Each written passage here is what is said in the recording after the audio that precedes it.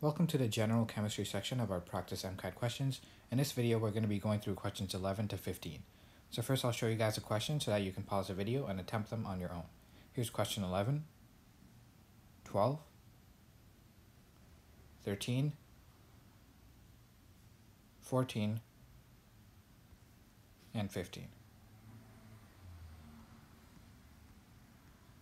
Now let's go through the questions together.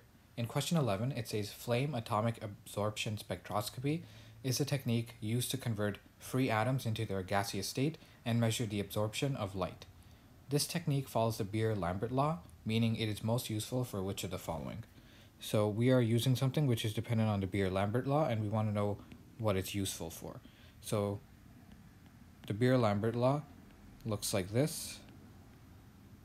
And yeah, so absorption is equal to the molar absorption constant times the length of whatever your sample is in, so the cuvette, times the concentration. So the things that the Beer-Lambert law is really good at is relating some absorption to a concentration.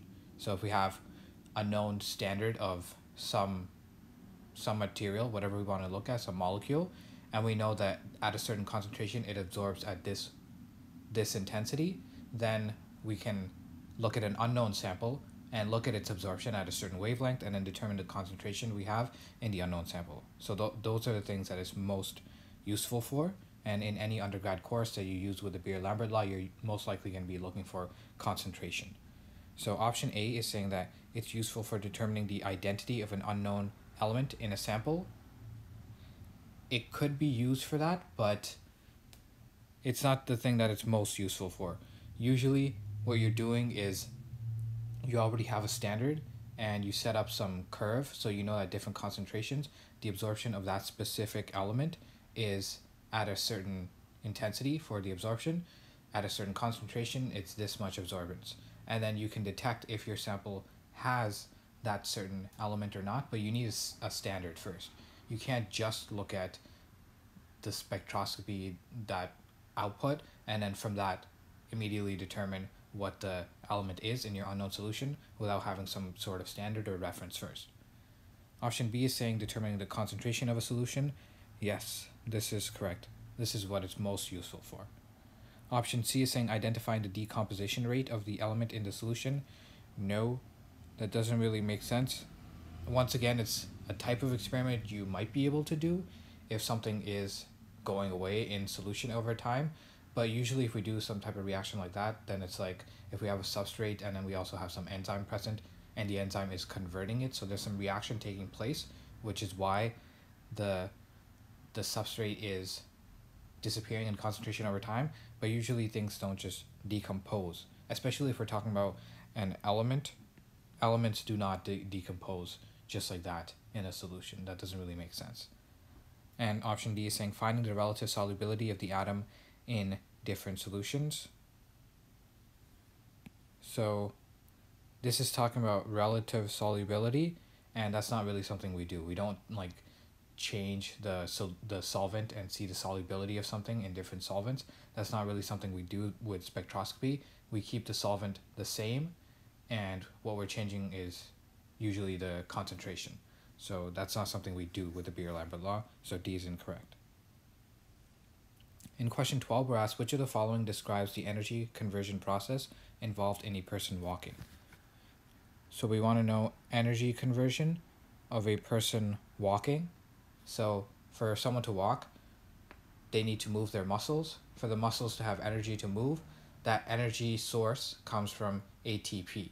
So ATP is the energy currency of the cell, and it's kind of a stored form of energy. Our cells have a certain amount of ATP stored up, which has the potential for the bonds in ATP to be broken and release energy, and then from that the muscles can use that energy released to contract, and then we can get a person to walk.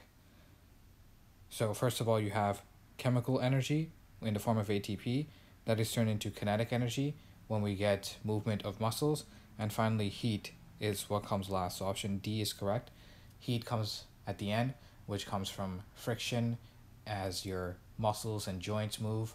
There's air resistance as well. There's a sound that your footsteps make as you walk. So all of that comes last after first you convert the chemical energy into some kinetic energy.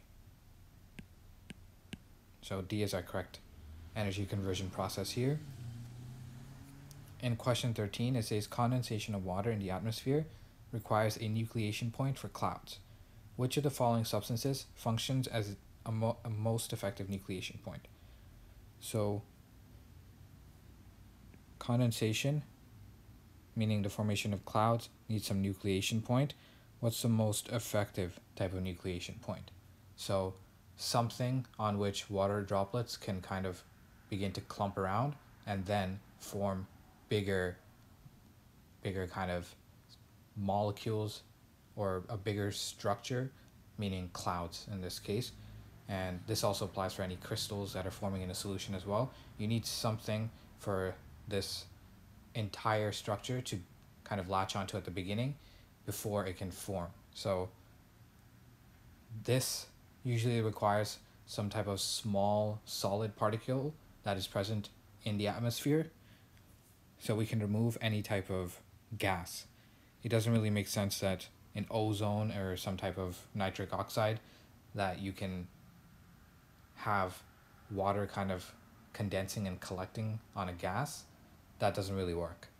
Water is a liquid. For it to kind of collect on a gas doesn't make sense. It's going to be collecting on a solid.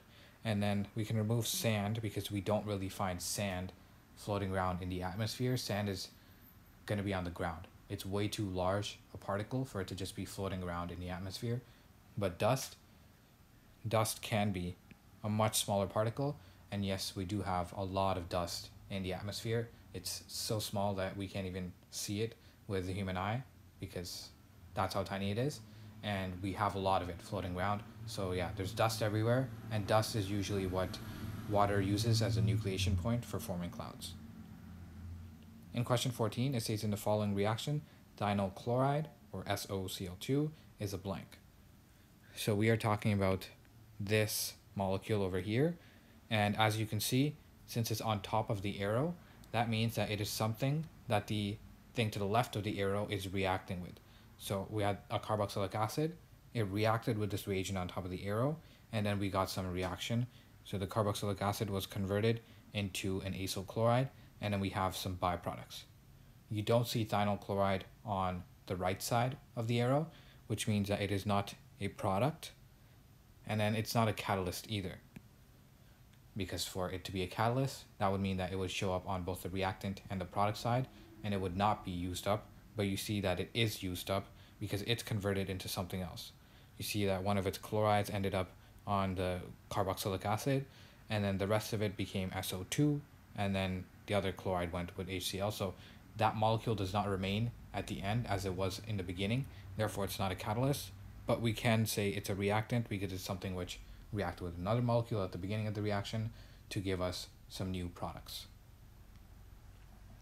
In question 15, we're asked which of the following elements lives within the D block of the periodic table. So in the periodic table, these first two rows, or first two columns, the first two groups, are the S blocks.